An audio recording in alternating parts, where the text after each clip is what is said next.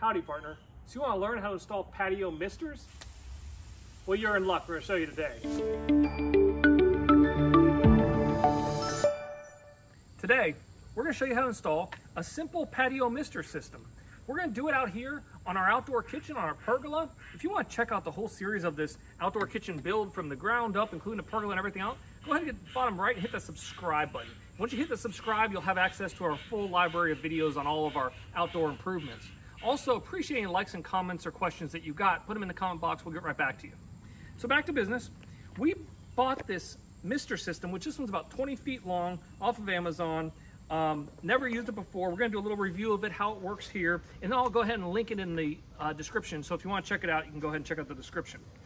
But it is really hot here. I know the sweater vest looks like it's cool. It is not. It's pushing 100 degrees, and I can't wait to have a nice mist coming down when we got the hot grill going and kind of cool us off. So this should be fun. It should be pretty easy to install. To take a look at what came with the kit, again, this kit was very inexpensive. I want to say it was about 20 bucks for this 20-foot piece. You've got your basic mister system here, some extra washers. It came with extra pieces for the misters, a plug. You can trim this to fit, which we'll probably have to do. And then also an instruction sheet, as well as zip ties and these little clamps that have nails on them. So we're going to install these. There's a couple different ways that you can go ahead and mount it. We're going to use O-rings. That'll show you how that works, but we'll also use some of these clamps. And instead of using these little zip ties, we bought a set of black zip ties, so that'll look better up here. So if you want to stay tuned, we'll go ahead and get started over here, talk about some of the tips and tricks as we get through this project, and it should be done in just a minute. Thanks for watching. So if you have an outdoor spigot, we want to put a splitter on this. We have another hose running off, but you could go direct to that. You put the washer in that came with it, and then we put this splitter on, and that way we can go ahead and pick and choose which one we want the water to flow to. So once the water is flowed to that, this particular model has a 6.5 foot initial lead. You could put a different lead hose on here if you wanted to just do a different hose somewhere. Depending on where you're doing on a patio or on a pergola or wherever you're doing it, you can kind of start your connection wherever you need to. But we're going to go ahead and clamp this on and then work it up here and start to attach it at the top. If we have an extra nozzle, which I think we will on this side, they didn't give us a kit to connect to rubber lines. I wish they did, but it didn't come with the kit. So what we're going to do is we're just going to put a little dab of super glue on the first nozzle because I don't want anything spraying off this way, and then we'll just keep on going. At the end, we'll probably have to trim and connect it. So we'll see that, but we'll go ahead and get this laid out, and I'll show you how we're going to get it attached both to the wall as well as to the pergola.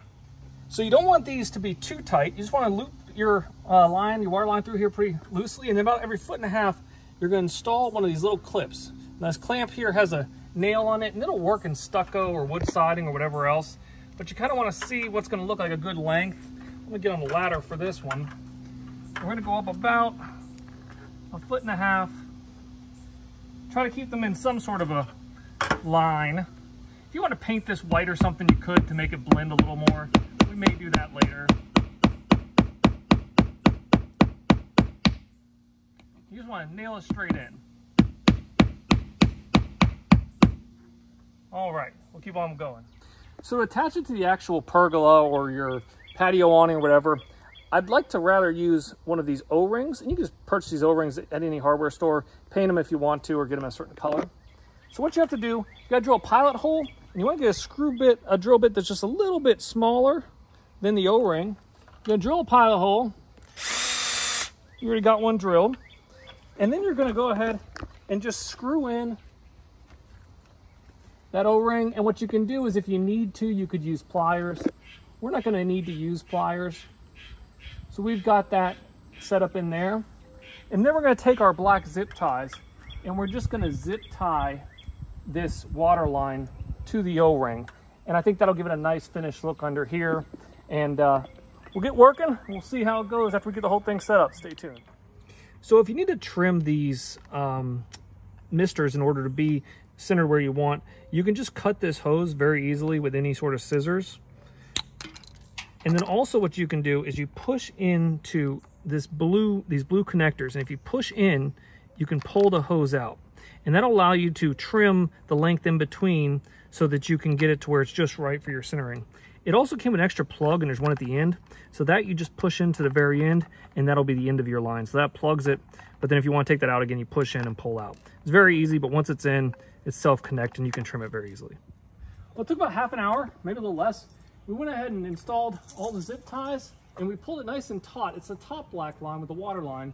We put the misters there along the O-rings, had to do a little trimming, and connect it. So now, if you want to come this side, we'll see, we also ran this along the wall. What we're going to do here, we're going to go ahead and paint that white, so that way it'll be nice and not really show anything in the future.